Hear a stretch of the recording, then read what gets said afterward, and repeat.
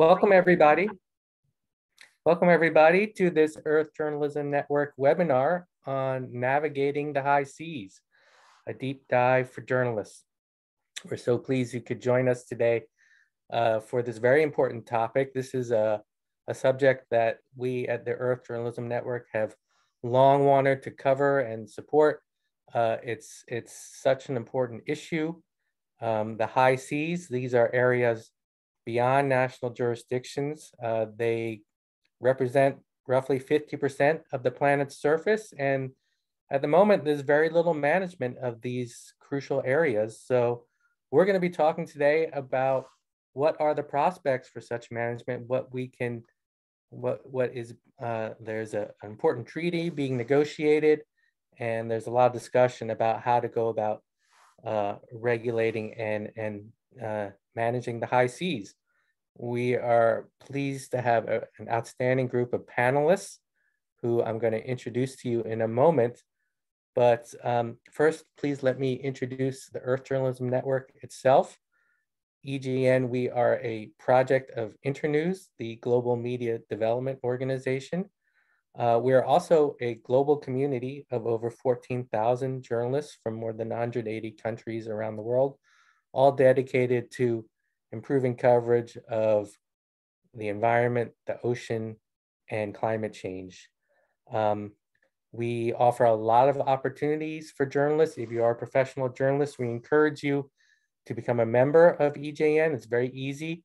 You can just go onto our website at www.earthjournalism.net, and registration is free. And you'll find there lots of resources and lots of opportunities, including story grants that we are offering to all journalists now.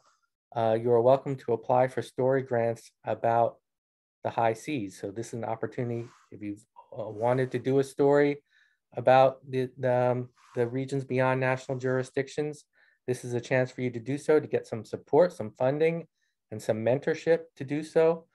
So please check out that opportunity on our website. So let me now turn to this webinar. Again, we're very thankful to have a great group of panelists with you. This webinar is going to kick off our project on the high seas. And with us today, we're very pleased to have, speaking first will be Kristina Gjerde, who is a Senior High Seas Advisor for the Global Marine and Polar Program at the International Union for the Conservation of Nature. Kristina has been practicing law on these topics for many years, and she's going to be speaking on the importance of the high seas, its connection to climate change and biodiversity, and I'm sure other issues. Next up, we're going to have Peggy Kalas, who is the director of the High Seas Alliance, also an environmental lawyer with over 30 years of experience on international environmental policy issues. Peggy is going to be talking in more detail about this crucial treaty currently being negotiated through the United Nations. It's called the Biodiversity Beyond National Jurisdictions Agreement, or you might hear it referred to by its acronym BBNJ. So that's an acronym you probably need to become familiar with. Thank you, Peggy, for joining us.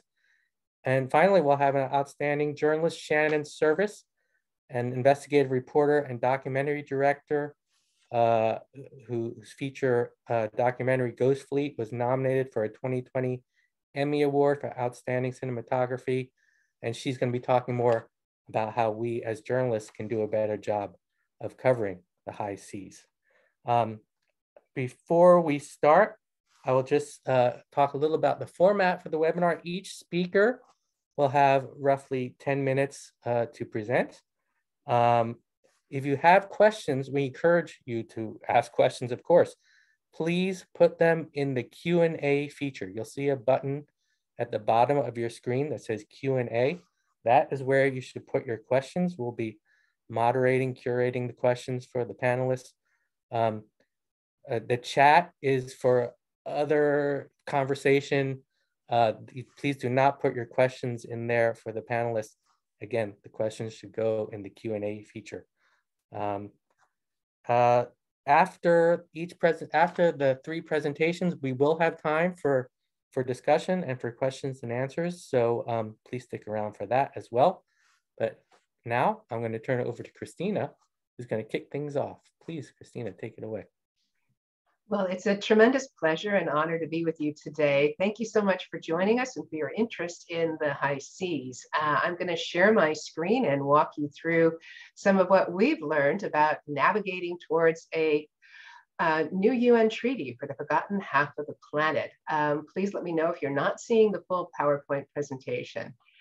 So you've already gotten some of the basic acronyms down flat, so it'll make my life much easier. But to give you a sense of place, we are dealing with the high seas, which is the ocean that is approximately 200 nautical miles from coastal shores, coastal baselines, the dark blue, as well as the international seabed area. And that is the ocean floor beyond the extended continental shelf of nations and also beyond the exclusive economic zone. So it is literally about 60% of the planet, but to date, less than 1% has been protected. It's a vital part of our planet. Indeed, many call this the ocean planet. But it's still being, despite the many benefits that the ocean provides, it is still being beset by a wide range of impacts that have many negative and indeed synergistic impacts, meaning they make one another worse. For example, we've only recently discovered that whales help to stimulate productivity in the surface waters where they swim, eat, and poop. And then they also take that those precious nutrients down to the deep sea floor, where they actually serve to sequester carbon for many hundreds of years. The ocean is a complex ecosystem that we're just beginning to learn how it functions, and yet our human activities are threatening to start taking it apart. We have pollution, including plastics, overfishing, climate change. All of these has negative impacts. Climate change is literally turning our ocean upside down. It's separating animals from their food. It's separating oxygen from where it's needed into the compressed water surface above. Seabed mining is a new activity that hasn't yet begun, but the International Seabed Authority is developing new regulations without really any indication that we'll be able to control new sources of toxins, of sediment, as well as noise, vibrations, and light that this new industry could introduce into our ocean commons. So we're at the brink of both an exciting new international agreement to conserve and protect marine biodiversity at the same time as delegates in the United Nations in Jamaica, International Seabed Authority, are talking about unleashing an entirely new industry. As we mentioned, the BBNJ agreement, here's the full name for it. It's important to note it's under the UN Convention on the Law of the Sea, which is widely regarded as the constitution for the ocean that sets forth the rights, obligations, and duties of states in the various ocean zones. In the high seas, states have an obligation to protect and preserve the marine environment. They also benefit from the so-called freedom of the high seas. Unfortunately, to date, we're seeing much more emphasis in management on extracting benefits, i.e. fish, minerals, and other resources, than we are in figuring out better ways to protect and preserve. That's the new opportunity that this BBNJ agreement offers. It's a way to expand the toolbox to address cumulative human impacts, especially under the multifaceted challenges of climate change, to knit together our currently fragmented system of governance that I'll get into more, to bring all players together to actually help to advance ocean health and resilience. We're saying we need all hands on deck right now at this critical time. We also need to be able to allow all to share in the many benefits of the ocean. The ocean is richly productive if you give it a chance. It also is a new source of potential medicines, of biomaterials, all sorts of things that we'll get into more, but we need the capacity to be able to participate. And of course, to do all this, we will need a robust institutional, scientific, and financial support mechanisms. Those are the core messages that I want to share with you today. please allow me to dissect these a little bit more. Many of you have already heard that extreme weather events are becoming, unfortunately, more normal on land. The same thing is happening at sea. Marine heat waves, areas of extreme and intense heat are becoming more frequent. My colleagues at IUCN have actually put together this information. They're becoming, the intensity is 10 times stronger, 50% increase in the past 10 years.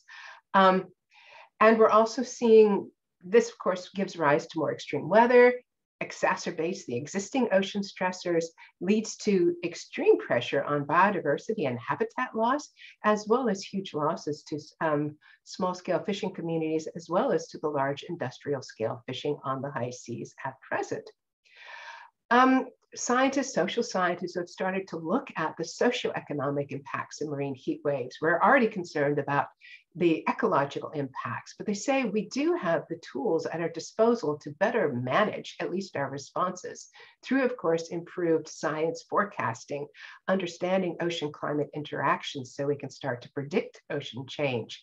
But we also need to be able to quickly respond to these exacerbated pressures on marine resources like fish to reduce the stresses from overfishing, from reduction of prey. We need to lighten our footprint.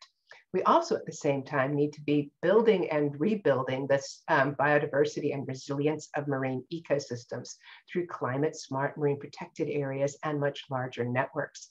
At the same time, we need to be reducing other stressors and not introducing yet more.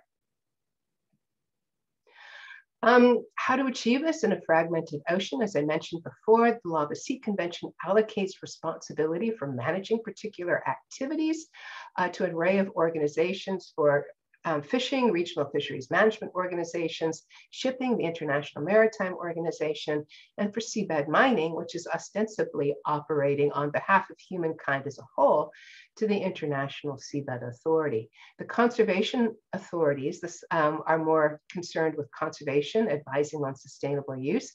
They have very few mechanisms to actually adopt concrete measures in the high seas. And this is what we're trying to knit up in this BBNJ agreement. For even though the sectoral organizations, the International Maritime Organization has measures to address particularly sensitive sea areas, there's no such PSSAs on the high seas. The regional fisheries management organizations have adopted areas closed to bottom fishing. This was only because of a United Nations General Assembly resolution calling on them to act that Peggy was involved in many earlier days. And the International Seabed Authority is starting to design systems of particular environmental interest, but very carefully excluding areas of particular economic interest, even though we now know that these are one and the same. The minerals that are sought after are actually the areas of highest biodiversity because they provide the rare substrate that complex organisms need in order to survive and to thrive. So we have been on this quest for a UN biodiversity beyond national jurisdiction agreement for many, many years, now basically 2 decades. I've been involved for that long, hence the white hair, but I'm hoping to pass the baton and to widen the array of interest because we're now at a crucial period because many of the people in this room, August 2019, have moved on to new positions in government, in private sector. We need to somehow rekindle enthusiasm and imagination for what we can do as a collective whole in combating many of these dire ocean changes. So how can the BBNJ agreement help? It can help to provide a global perspective on what is needed for biodiversity conservation. It can provide that head to guide, direct, and actually take direct action, at the same time as enabling smart tentacles to go about and do what they need to do, but better informed with the best science information to take those wise decisions to conserve biodiversity. The specifics of the agreement are 4 areas of area-based management tools like marine protected areas, environmental impact assessments to underpin sustainable activities. New and emerging activities need to be informed by what the baseline is and what the potential impacts are. Marine genetic resources and questions about sharing the benefits, as well as capacity building and technology. That's going forward. It can also deal with marine protected areas, as I said, to proactively protect ocean biodiversity, environmental impact assessments. So we have a common process, both globally to ensure accountability and independent scientific review of what the sectoral organizations are doing to make sure they're informed by the best possible standards.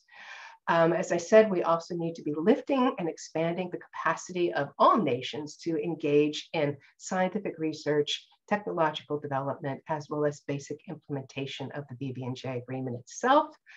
I could go on about marine genetic resources, but just so you know, the main focus now is on monetary benefit sharing.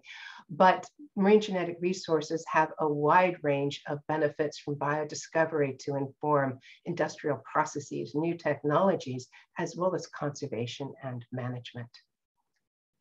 And so to bring this to an end, we're really looking for a smart, frontally focused institutional structure that's able to provide direction, mandates, improve tools and technologies for international monitoring and compliance, utilizing things like Global Fishing Watch, bringing science to bear on all our decision-making, and providing the necessary funding for research, innovation, as well as implementation. So with that, I will pass this baton back to Peggy and to James. Thank you very much. Thank you so much, Kristina. Already has generated lots of questions in my mind. If you have questions out there in the audience, please remember to post them in the Q&A feature at the bottom of your screen. And for now, I'm going to turn it over to Peggy, please. Peggy. Thank you so much, James. And I just want to share my screen. And thank you, Kristina, for that excellent presentation. It's always difficult to follow Kristina because she's just a mountain of information. She's a semi-scientist, even though she's a lawyer, and Kristina and I have worked together for almost 20 years now. She's also a semi-scientist and fantastic. So with that, I'll start my presentation. I just have to get to the beginning. It doesn't want to advance. Let's see here. It seems a little stuck.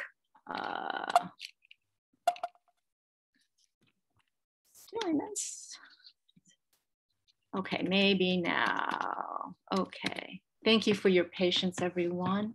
Okay, so thank you again, Earth Journalism Network. It's really a pleasure to be here and really delighted for this opportunity to tell you a little bit about these important treaty negotiations that Kristina just referenced, as well as the role of the NGOs in this process. So just briefly, the High Seas Alliance is a partnership of over 46 environmental NGOs, in addition to IUCN, Kristina's organization. And we came together in 2011 because we saw that there was this huge gap in ocean governance, and it was so important to so many of our organizations to really bring to fruition this treaty that would bring legally binding provisions under the UN Law of the Sea Convention. So as Kristina mentioned, though the High Seas Alliance came into its partnership in 2011, Kristina and I and many others have been working on this since the discussions first happened in 2006. So it has been quite a long time. So again, Kristina also showed you the map of the high seas. What exactly are the high seas and why are they important? Why should we care? So some say they are the forgotten half of our planet. They are its biggest biosphere. They make up 70% of the world's ocean and half the surface area of our planet. The ocean is a huge climate regulator and makes our planet habitable. So whether you live near the coast or in a landlocked country, it provides the oxygen for every second breath you take. Because the high seas are a global common, beyond national jurisdiction, and again, the areas beyond national jurisdiction on this map are the pale blue areas, and you can see the great extent to which the areas beyond national jurisdiction make up our global ocean, right? The national areas, the exclusive economic zones are only 200 nautical miles from a coastal state's border. So the rest is areas beyond national jurisdiction, which we refer to as the high seas. There's some nuances there, but for public information, we call it the high seas. But it's shared by everyone and belonging to no one nation. So essentially, the high seas begin where national oversight of the ocean ends, and that's part of the problem. So the high seas are a vast expanse of life where great whales and sharks and tuna migrate, with underwater mountain chains that span the areas and play host to a diversity of marine life and species that we are now only just beginning to understand, and much still remains undiscovered. In fact, we know less about the deep sea than the surface area of the moon, But we do know, as Kristina referenced, that we are in the midst of unprecedented threats to ocean from human activities. And in the span of just 100 years, we've managed to do quite a bit of damage to what has existed for a millennia. There are still pirate fishermen by the thousands and too little enforcement on ungoverned ocean spaces. There are plastic patches floating in the Pacific the size of small countries, and climate change-induced ocean warming and acidification is decimating coral reefs and further exacerbating these human impacts on the ocean ecosystem. And to add to that, the deep seabed mining is a looming reality. So it's hard to predict what unforetold and emerging issues lie in the ocean's future, because the major problem is that the current ocean government's framework is inadequate. So the UN Convention on the Law of the Sea, UNCLOS, is the legal framework for all activities in the ocean, but it was negotiated in the 1970s at a time when technology to go deeper and farther into the ocean wasn't foreseen, and therefore it has serious gaps. So in this convention, there is no comprehensive oversight of all activities in the high seas. Instead, you have various activities that are governed by a patchwork of international, regional, and sectoral agreements and organizations, all with different priorities. You have IMO that covers shipping, you have the International Seabed Authority for deep seabed mining, you have various regional fisheries management organizations that oversee fishing and catch allowances, and a multitude of multilateral environmental agreements. So in some areas, mandates overlap and create complicated jurisdictional issues, and elsewhere there are gaps where no one has the full authority to act. And there's also generally poor to no coordination with overlapping or neighboring organizations. So as a result, in the high seas, human activities are weakly regulated and poorly enforced, or not regulated at all. And it is incredibly difficult to take into account cumulative impacts to ecosystems from shipping, fishing, mining, and other activities. And at present, there is no global mechanism to establish marine protected areas in areas beyond national jurisdiction. So this is a timeline that we put together, and you can see governments and civil society and ocean stakeholders have been discussing these issues for nearly 20 years at the UN and in capitals around the world. So these discussions began in 2002 and evolved into an ad hoc open-ended working group. Then finally in 2017, a UN resolution was launched, and that brought forward the formal UN treaty negotiations for a new BBNJ agreement. So this agreement would be the third implementing agreement under the Law of the Sea Convention. There's been two previous ones. And this is the first time in 40 years that governments have come together to negotiate a global treaty related to the ocean, and the first ever to address biodiversity in the high seas, to finally put this massive global resource under global protection. So makes sense, right? So again, the BBNJ treaty is charged with considering a package of issues, which Kristina already went into, so I'm just gonna go right through that one. So one of the most crucial aspects of this treaty is that it could provide a framework for the establishment of a network of well-connected and representative marine protected areas on the high seas, which could allow the ocean to repair and build resilience in the midst of so many stressors. Currently, only around 1% of the high seas are fully protected, and that's primarily in the Ross Sea in the Southern Ocean. But as we heard, and as many of you may have heard, the calls from many governments and scientists to protect 30% of the global ocean by 2030 as the minimum needed to safeguard biodiversity, avoid collapse of fisheries, as well as bolster the ocean's resilience to climate change. The high seas are the key to reaching this 30% target, since they comprise 2/3 of the ocean. We really can't reach that 30% target without the high seas. So again, it could also operationalize a process for conducting environmental impact assessments for all activities that may have a significant effect on marine life. And because these are shared international waters, this is the only effective way to do this, through a global UN treaty. And importantly, we want to future-proof this treaty so that it stands the test of time, not only for the next 10 years, but for decades to come. So what are the current state of negotiations? Well, after 3 rounds of negotiations at the United Nations, we are now in our final stage. We have draft treaty text on the table, much of which is bracketed, and all issues are still very open for negotiation. So the 4th and final slated session had been scheduled to take place in March 2020, but we've been postponed now for 2 years due to COVID. There have been no international gatherings and negotiations taking place. But now I'm pleased to say that it's been recently announced that they will go forward in just 19 or 18 days now. We have a clock on our website counting down. So 18 days, we will go to the 4th round of negotiations, March 7th through the 18th.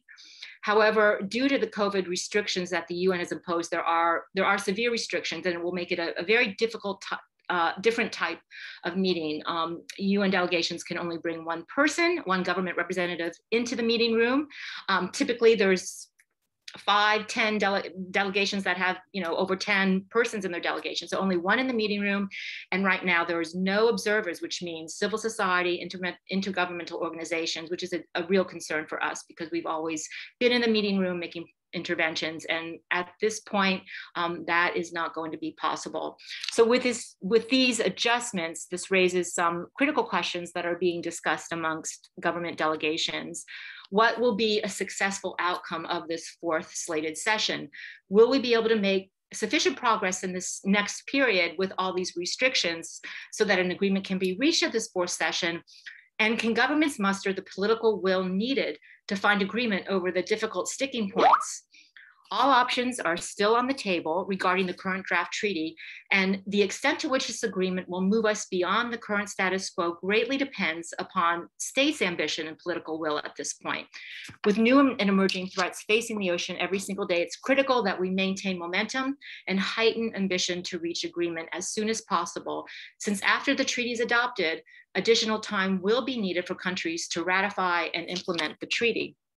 So just briefly on political will, just last Friday in Brest, France, at the One Ocean Summit, European Commission President announced the signing by heads of state. Now I think that there's around 48 heads of state that have signed a declaration urging the successful conclusion of these negotiations of the BBNJ treaty in 2022. This is long needed, and we really hope this high level call to action translates to action in the negotiations, because we have to go beyond the current status quo of governance to ensure that this treaty fills the governance gaps. So what are other opportunities this year coming up to also amplify this ambition?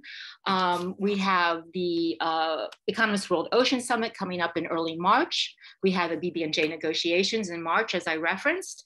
Then in mid-April, we have the Our Ocean Palau meeting. And then in late June in Lisbon, we have the UN Ocean Conference. So over the next 6 months, these are big international meetings that we will be gathering at. We will be taking forward what needs to be done to make sure that we can bring this treaty into fruition by the end of 2022. That is our goal. I'd just really like to briefly touch on the role of what civil society does and how we act in this process. So we try to pool our efforts as the High Seas Alliance to reach out to delegates and countries with a singular message. So we're not approaching from all different vantage points. We really organize. We have different working groups amongst us, and we try to go with a singular ask to governments. We represent millions of constituents around the world, and they know that. And we have the combined expertise from people like Kristina and other marine scientists and legal experts, ocean mappers, and we have regional representation in capitals around the world. So that's really helped us bring a call to action to governments. Our work includes analysis and advocacy on legal texts at UN meetings, We also are active through the negotiations, making numerous interventions, which again, it's a real concern if we won't be able to bring our voice forward at this next round of negotiations. And capacity building, we assist governments, we provide numerous workshops. I'm here in my funky hotel room because we're having a workshop in Lisbon starting this evening with very progressive governments to build a strategy on what we want to do at IGC for, let's see, am I still sharing screen? No, you're not. I'm gonna have to ask you to stop, Peggy. We're gonna have sure. We're gonna have more time to talk. Don't worry. You're gonna have No time to add on in our discussion. But thank you so much. There's so much information there to dive into. We're gonna turn it over to Shannon now. I think we might be starting off with the video. Shannon, you want to take it away? Hey everyone, we're going to play the video in just one sec from my film Ghost Fleet, but I want to first of all just thank EJN, thank you James and Amrita and everyone, because this is such a, as a reporter myself, investigative reporter and now filmmaker, this is so critical and something that I think is long overdue. So both the grants and this webinar are fantastic ideas. So I'm going to tell you guys a little bit about my trajectory from not really knowing much about the oceans as a journalist to becoming a very oceans focused journalist.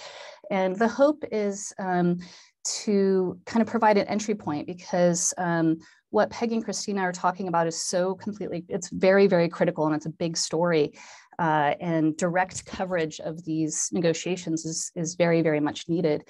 But also the ocean as a whole, there's so many fascinating stories out there, but how to actually access those stories as journalists is always kind of a nut to crack. So one of the major problems from my perspective about oceans reporting is that the oceans looks fine.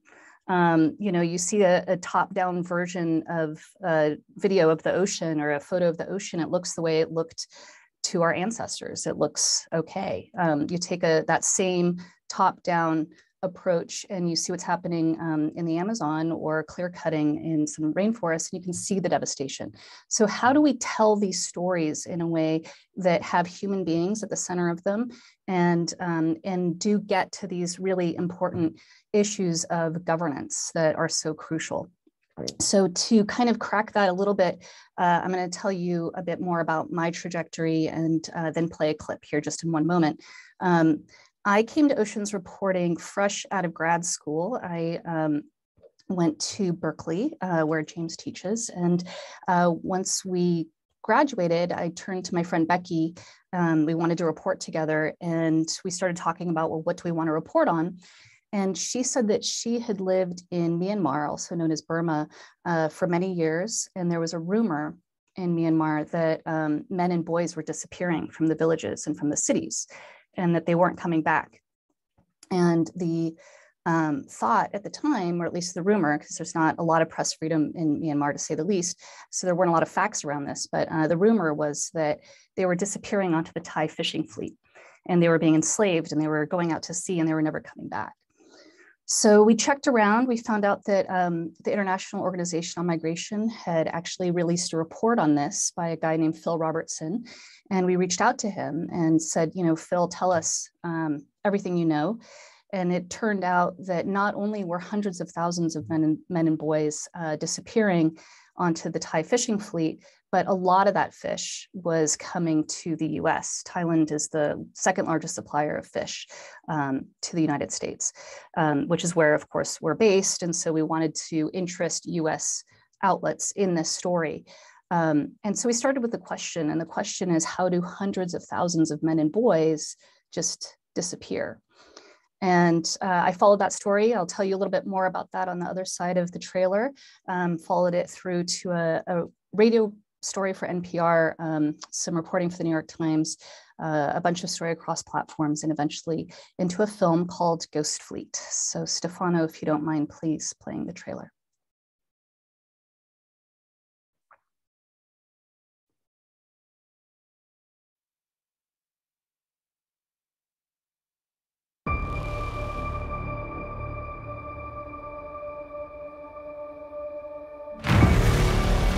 เราถูกบังคับให้ทำงานเกือบแท ทบจะไม่ได้เห็นแผ่นดินเลยถูกตีหางกระเบียนตีถูกบริษัทตามล่าทั้งวันทั้งคืน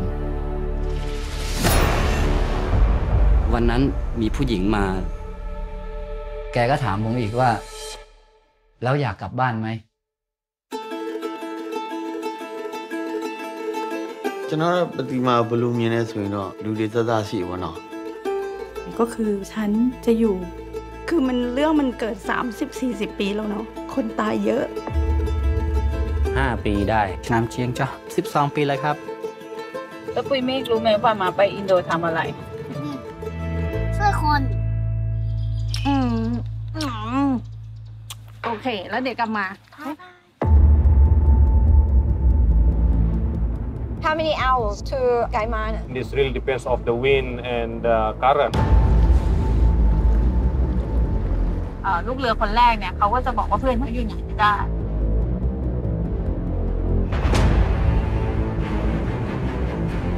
ใช่มันหรอใช่ปะไต้พลตัวกู้ใหญ่และลิง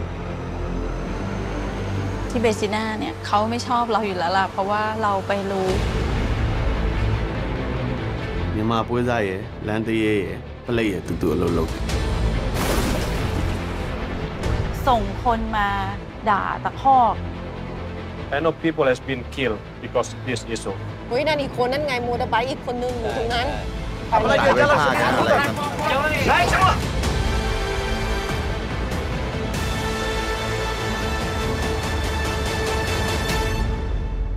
kau tahi semua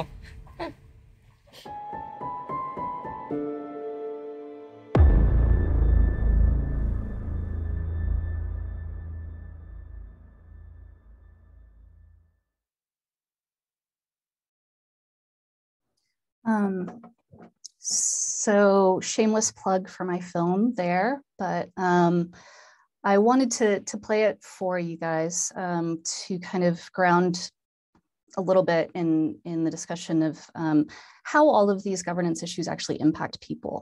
And back to sort of my reporting story and to get there as quickly as possible.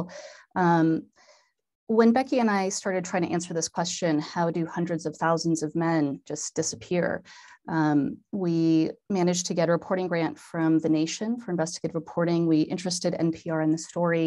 And we flew off to Southeast Asia for a 6-month investigation. We started with one man's story, a guy named Prum, who was Canadian, I mean, not Canadian, he was Cambodian. And he entered into a trafficking network where one trafficker would sell the men to another trafficker across the border. As soon as they crossed the border, they had no money, didn't speak the language, had no passport, and were immediately very vulnerable. From there, they were taken down to ports and sold, sometimes by the police, onto fishing boats. So the level of corruption and people taking money, there were military at the border who were getting bribes from the traffickers. There were cops along the way who were getting bribes from the traffickers. The traffickers were making money trafficker to trafficker, and they were sold onto fishing boats where then the traffickers would be paid, the captain would be paid, but the men were never paid. So we followed Vanok's story to kind of get a sense of how this whole thing worked. And we realized quite quickly the importance of oversight, of trying to track the boats, trying to track what happens at these ports. Because currently the reason that all of this is possible is that there's very little actual monitoring of ports and boats. And the reason that the film is called Ghost Fleet is because one boat can come in and they can take 10 men on board. They can go out to the high seas where there's very little surveillance, there's very little law, and they can do what they want. They can plunder other countries' waters. They can throw men overboard who are disobeying them. They can come back with 8 men and nobody's the wiser. So there's a huge, huge lack of governance in a really, really important place that covers most of the planet. So we started realizing how important that is. And as we were filing the story for NPR, I became interested in this sort of broader tapestry and how to tell it through the story of one person. So I'll give one example, and then I think my 10 minutes are up. I'll give the example of Tunlin. So in our film, our hero is named Fatima. She's an incredible human rights activist who had this issue literally come to her onto her doorstep. And she started working with the men who had managed to jump ship. They landed on islands, they landed in cities, they made their way back. And her right-hand guy himself, Tunlin, was enslaved for over a decade. And what happened with him is he was 14 years old when he was looking for work, and he heard that there might be some good work on a fishing boat. And he went down to the port himself as opposed to being sold. And he voluntarily signed up to fish, but quickly realized that as soon as the boat pulled away, that he was very vulnerable. And he hoped that he was going to get paid, but it ended up that he never was.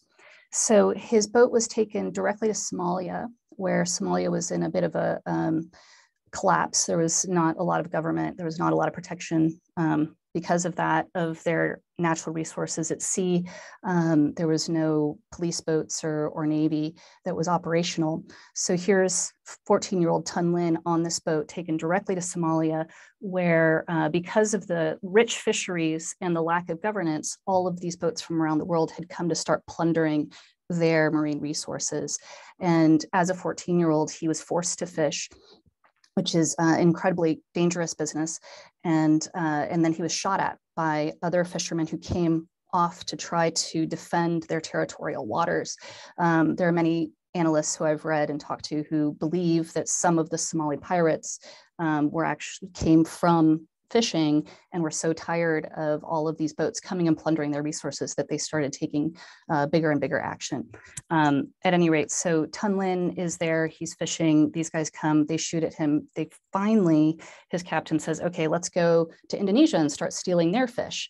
We'll maybe get shot at less. So he ended up in Indonesia, where finally he was able to jump ship and get back home. The reason I'm sharing this story in the context of sort of global governance is that this is the kind of cycle that we see again and again. When you don't have oversight of boats, you don't have oversight of ports, you don't have governing treaties of the high seas, when you don't have a cohesive approach to our marine resources, we see everything from gun running, drug running, slavery. In Somalia's case, it contributed to food insecurity and eventually to international insecurity. So there's many ways into this story, some of which might be national, some of which might be local if you live near the ocean, and some of which are international. But for me, that was the beginning of a career really of the last 10 years of focusing just on the oceans. And my shameless plug for oceans reporting is that it's taken me all over the world. It's hard, but it's incredibly rewarding. And I highly, highly recommend it. So that is the end. Thank you so much, Shannon. Very inspiring story and very moving trailer. So I see a lot of comments on it in the chat.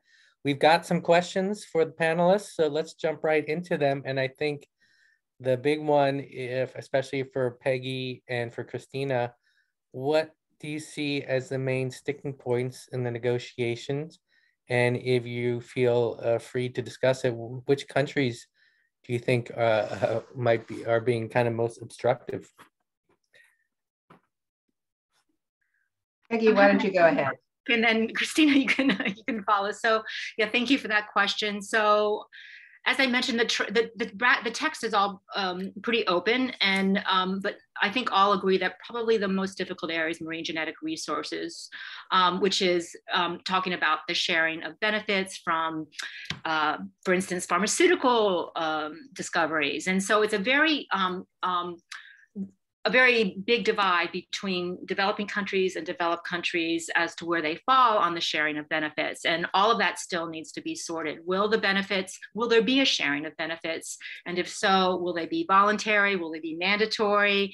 And as you can imagine, some of the governments that are involved with pharmaceutical discoveries are less inclined to want to have to share monetary benefits, but it's a very important as it should be, to developing countries to be able to, these are our global commons, they belong to all of us. So if there's benefits from them, there should be equitably shared. So that's one of the issues I would say with area-based management tools. One of them is, where will there be a decision-making process for the establishment of marine protected areas? And will the Conference of the Parties, which is the treaty body, will it be able to establish these areas and establish management measures where there's no body with competence to do so? There's a lot of nuances as far as what will be the decision process for all the elements. Will the Conference of the Parties be able to take these decisions? So the Conference of the Parties is the global body, and that's what we as environmental activists are really wanting, the global body that speaks on behalf of all of us to take those decisions rather than leave it to the sectoral and regional organizations where it is right now. That would be the status quo. And Kristina, why don't you fill in, because you work a lot on this as well.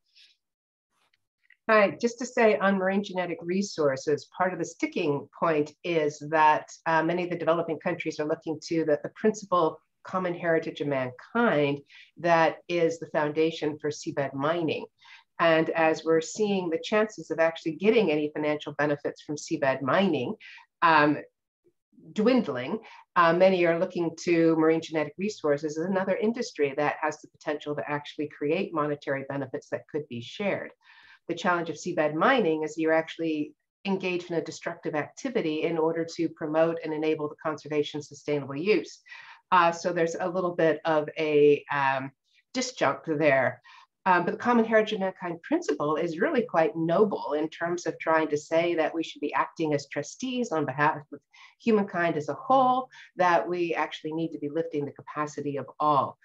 But because marine genetic resources could be both financial and non-financial benefits, if we would actually look to a real solid financial support structure for enhancing implementation of all, there might be some ways to get over that. I think Peggy already said marine protected areas.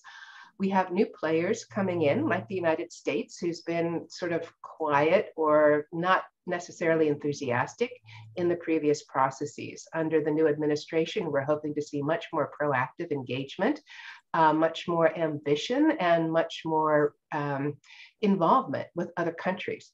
On Shannon's field of seafood slavery, Monica Medina, the Secretary of the Navy and the Commandant of the Coast Guard, recently were in a webinar saying, we have the tools and technologies now through these eyes in the sky to better track seafood shipping activity, fishing activity, but we need to share these with our compatriots, the other nations. Can we not translate that attitude into these BBNJ negotiations? Really exciting stuff going on and great opportunities. Thanks. Thank you so much. But the U.S. is not signatory to the UN Convention on the Law of the Sea. So what does that mean for its participation in the BBNJ negotiations? And there's also a question about, would the BBNJ in some way cover human rights issues like the ones that Shannon has highlighted? Well, I say the U.S. participation joining in the Law of the Sea Convention has not stopped the U.S. from being a very fervent supporter of the UN Fish Stocks Agreement. So this is not membership of the UNCLOS is not compulsory. At the same time, I think there's long been a movement inside the U.S. to actually go forward and ratify the Law of the Sea Convention, which would also be a lovely event because it would enable the Law of the Sea Convention to also evolve to keep up. Peggy, you get the second question there. Well, thank you, Kristina, because that's a tricky one. You know,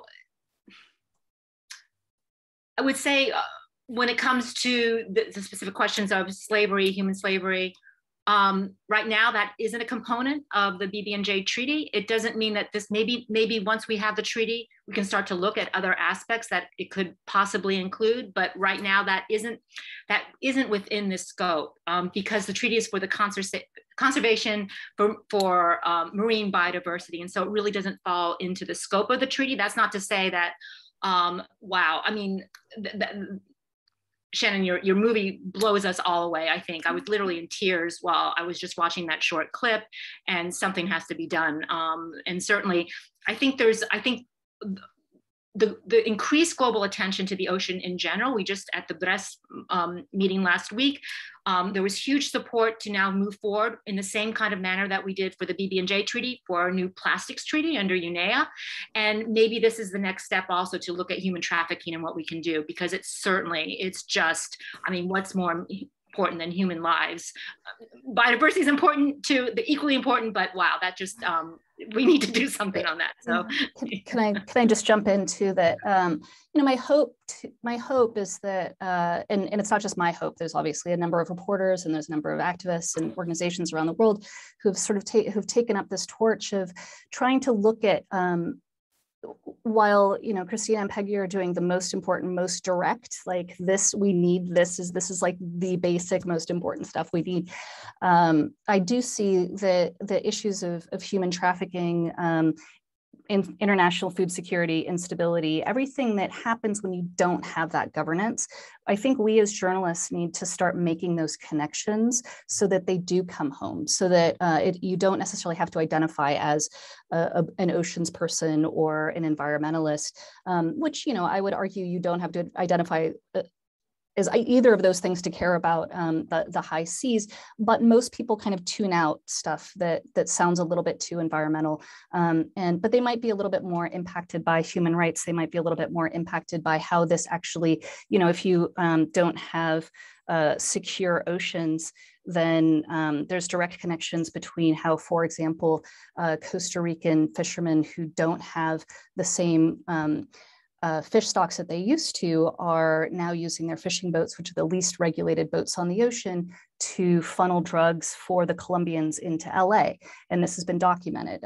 So, you know, we can actually find these other stories that I think uphold this really central idea of how important it is to have governance, cooperation, and security on the high seas for a whole bunch of different issues. And my hope is that, you know, that'll flip too, so that the reporting that we're doing and looking at how these other issues connect can support the central effort of Peggy and Kristina to really try to, you know, take all of these various different organizations that are currently trying to kind of hobble together to do something about the high seas and strengthen and knit them together, because there's so much that is at stake.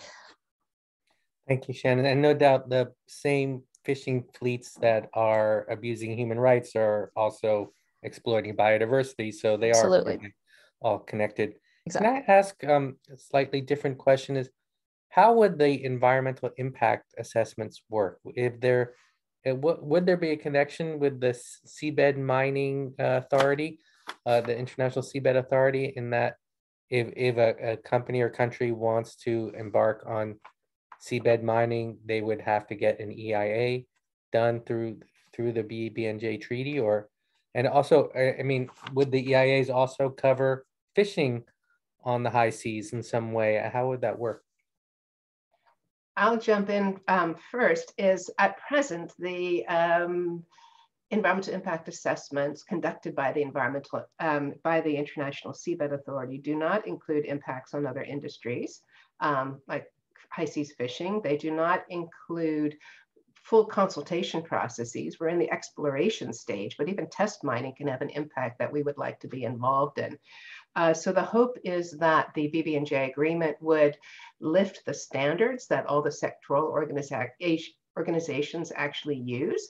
So there is standard triggers, there is standard scrutiny, there is standard independence and accountability, as well as real thresholds for both when you conduct an EIA and when you decide that we really either don't have enough information or the damage is too great that we really do need to wait until we either have better information or can manage an activity to avoid significant adverse impacts.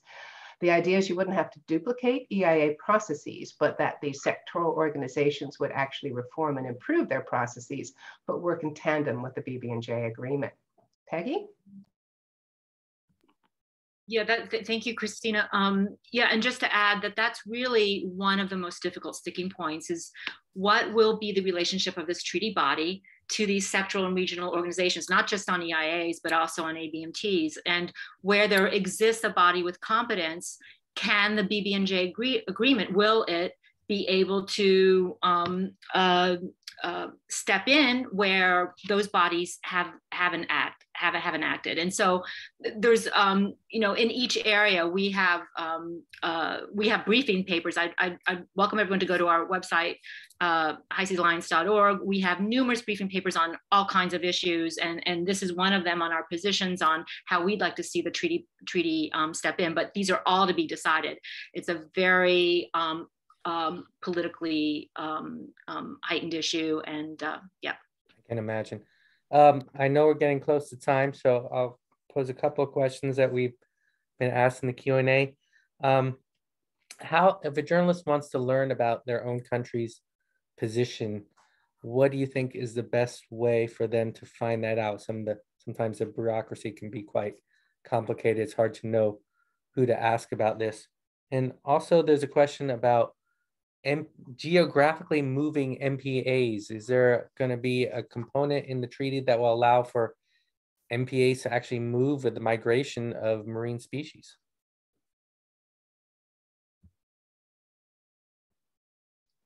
You tackle the first, I'll tackle the second. Well, just to that, I just shared the link just to say, so the High Seas Alliance has just started a new initiative on 9 high seas MPA areas that we think should be the first to come under the BBNJ Treaties Authority. One of them, it hasn't been announced really yet, but it's on our website, but will be the Costa Rica Dome, which is the moving. So that is one of the ones that we would hope to see in future years taken up by the BBNJ body. The first question, remind me, I'm sorry, I've lost track of the first question. So how do journalists learn about their own country's positions? That's, there isn't anything publicly available on specific positions. I'm trying to think, there is a Dualis website that has, I can try to share this link. It's the website for all, everything related to BBNJ done by the Division of Ocean and Law of the Sea. And there may be statements in there, but it's hard to know what current positions are. They're really not very public. I would say, I don't know, Kristina, what are your thoughts on that? What's the best way? Well, there was a composite text of all of the submissions that were made on the draft text of the treaty, and that's about 500 pages. And on each article, each government could submit what their preferred text would be. It's probably pretty impenetrable, so I would suggest contacting Peggy and myself, and we can try to direct you possibly to some better resources. And in terms of mobile marine protected areas, right now we'd be looking at sort of marine protected areas together with wider planning to enable to have a variety of area-based management tools. For example, migratory species, you may need to flip ship routing measures off and on, depending on the presence or absence of a species. If you're trying to prevent bycatch, you may just need to flip those bycatch reduction measures on and off when the species are present. Climate change is messing up the migratory paths of many species, which is why the science, the tagging and tracking, and better understanding of their environmental requirements is so essential. But we have to hope that in terms of designing climate smart MPAs and networks, we can start to incorporate things that move. Thanks. This has been great. I do realize we're close to time. So I'd like to give each of our panelists a final minute or so to share their final reflections and talk perhaps about what stories they think journalists should be doing. And also there's a late question about where journalists can get data. So if you have thoughts on that, can share that too. I'll just mention before we wrap up, thank you again to our panelists. It's been a wonderful discussion. There's a lot more to talk about, I know. Thank you to everyone in the audience. Please look out for a recording of this webinar will be made available. Once again, there are story grants available for all journalists, so please spread the word about that. You can find information on earthjournalism.net website. And we're also going to be sending everyone a survey that we kindly ask you to fill out, just to let us know how useful this webinar was, or anything we can do to improve it. So please take just a moment to fill out that survey. But now I'm going to turn it back over to the panelists. I will go in the order of presentation. So Kristina, maybe you can kick things off, please. Thanks. Well, I'll start out by saying ocean security is central and foremost in terms of climate security. The ocean absorbs most of the heat. Ocean security is central to environmental security. It's embracing most of the biodiversity on the planet, in fact, as well as supporting important fisheries, supporting important oxygen, as Peggy has said. We need a clean and healthy environment if we as humans are to survive. And the oceans are also central to human security. Economic enterprises need certainty on how they're going to operate. We need social security. We need to make sure the conditions of people operating at sea are humane. And it's also about coastal security. Overfishing, extraction of large chunks of biomass, as well as interaction with endangered species, harms coastal communities and their fisheries and their economies. So we need to look at this holistically from bottom to top, as well as in the atmosphere. And what we're doing right now at the BBNJ agreement is putting the ocean front and center, and we hope you'll join us there. Thanks.